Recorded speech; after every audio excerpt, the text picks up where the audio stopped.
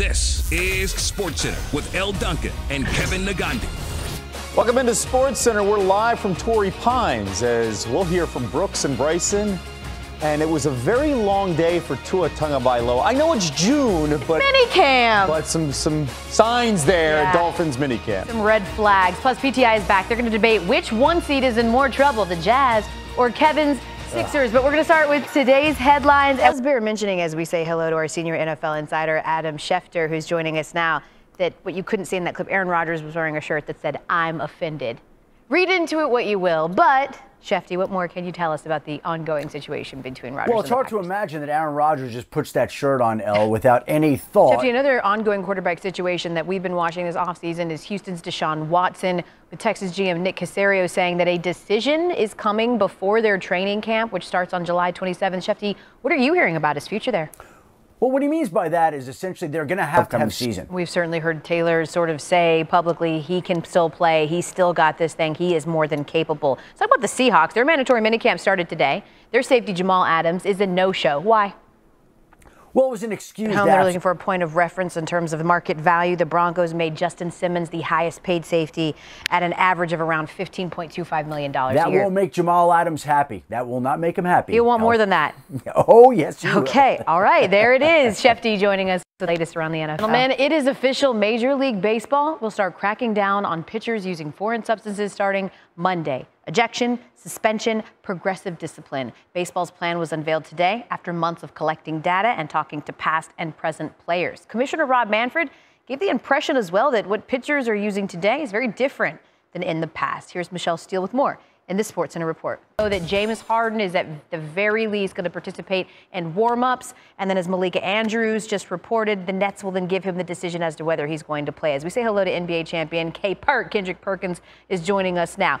If he tries and plays tonight, okay, K-Perk, what would you be looking for early on just to gauge how productive he could actually be? Well, I'm going to be looking at an ankle then.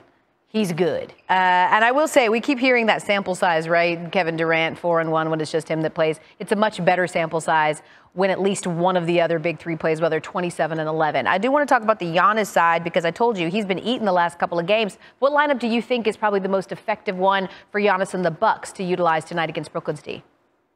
Well, look, this is why we criticize Giannis. 26 of his 34 points in the paint in Game 4's win. We will see. Someone will take the lead tonight. K-Perk joining us here to break down a little NBA. Yeah. Uh-oh. Hey, we ain't never scared. How about them? Ever. Ain't no more playing GA, okay? But that's for tomorrow. We'll just save this tomorrow, K-Perk. I'm going to interview him tomorrow. It's practice. It was like a nice way of saying like the Allen Iverson. It's practice. We're now joined by NFL reporter Jeff Darlington, Monday Night Football's Louis Riddick. I'll start with you, Jeff, because you've got that Miami backdrop behind you. You were there in Miami. You were there at the practice. You saw the 5 interceptions. What stood out to you about Tua today? I was also there for the torrential downpour. And look, it does sound like I wait with bated breath to find out. Yeah, I think that's the point, though, right, Louis? Like, it's not just about minicamp. I keep joking about the fact that it's a minicamp, but I think to Jeff's point and what I said earlier is it's based on the body of work that we saw last year and so many question marks that needed to be answered. What would you say is the biggest area of need in terms of improvement for Tua this year? Yeah, obviously, I think it's decision-making and has its own story. It isn't always about just the quarterback. And Adam Schefter pointed that out today on NFL Live. One of these interceptions bounced right off the hands, I believe it was Mike Gesicki. It was right to him. It bounced off his hands. So take it with a grain of salt.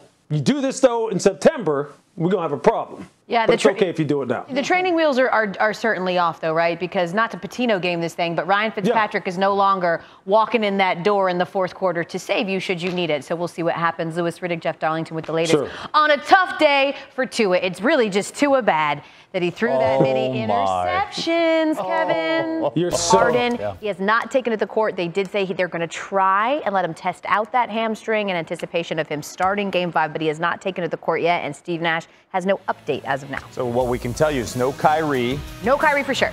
Kevin Durant's got to have a monster night. Yes, he is. Or this series could change just like that. Blake Griffin, you got to have a monster night. Play some defense. Who you got? I got the Bucks. Okay. Nets. Let's go.